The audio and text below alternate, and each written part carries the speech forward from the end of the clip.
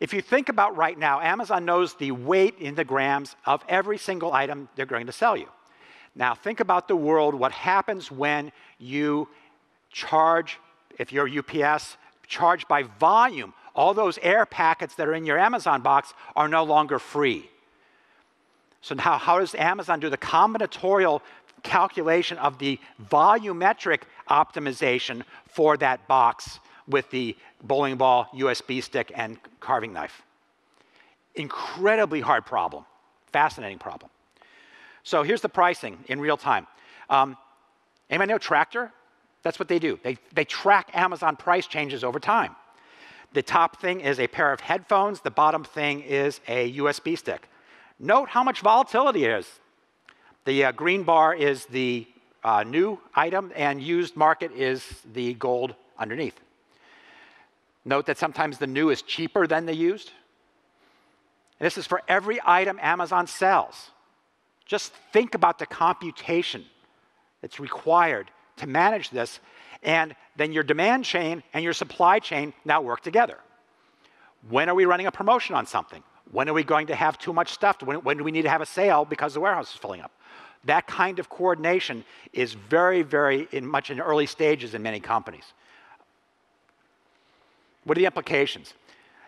Where does stuff happen? And John talked about it yesterday, this notion of decentralization and re-centralization. What happens when everybody's got sensors all over their person or their truck or their machine tool? What happens when you've got Siri in your pocket? Well, Siri has to talk to a cloud-based data center to get the answer.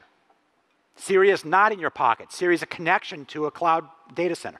So, in fact, we do have smaller and smaller and smaller, more and more and more user devices, but we have bigger and bigger, more centralized data centers in a cloud world.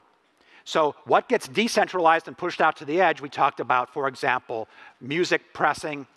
We talked about movie making. We talked about newspapers over and over again.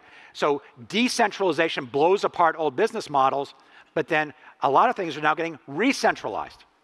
So John's talk yesterday was right on to this, and this whole notion of what's the edge and what's the core.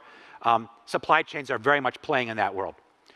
What constitutes a moat? What constitutes a competitive barrier to entry that nobody can cross without great pain, great effort? Is it knowledge? Is it location? Is it capital? And in many, many cases, we're finding that these things are very much fungible, and so moats are much more permeable than they used to be. Personalization, for my money, I think the most interesting things happening right now are in prosthetics. I think 3D printing has the possibility, 3D printing and associated technologies, right, not just by itself, has the potential to change the medical device industry just radically. Right now, your local hospital has a very expensive inventory of artificial hip joints and knees.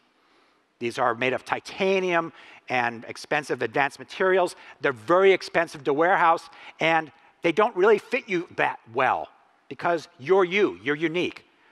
How soon till we get personalized medical implants? How soon till we get personalized car seats? Everybody's car seat profile is unique. Did you know that? It's as unique as your fingerprint. If I have the right sensors on a car seat, I can tell who you are. So why shouldn't my car seat fit me perfectly? Finally, well-being and jobs. What do we do when machines do a better job than people at more and more tasks, whether it's driving a truck, whether it's melding metal, whether it's calculating derivatives and Wall Street portfolios. So this notion of the universal basic income, the guaranteed individual income, is a fascinating conversation that's just jump-starting in the last few years. That is, you deserve an income for being a person, for being a citizen. And we're going to pay you to be a citizen of our country.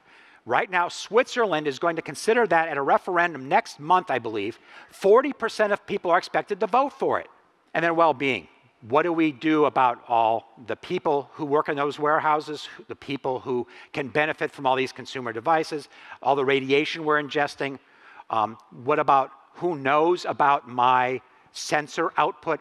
I I think Salim was right on it, that we're going to have to renegotiate a lot of the social contract in light of information abundance down to the genomic level.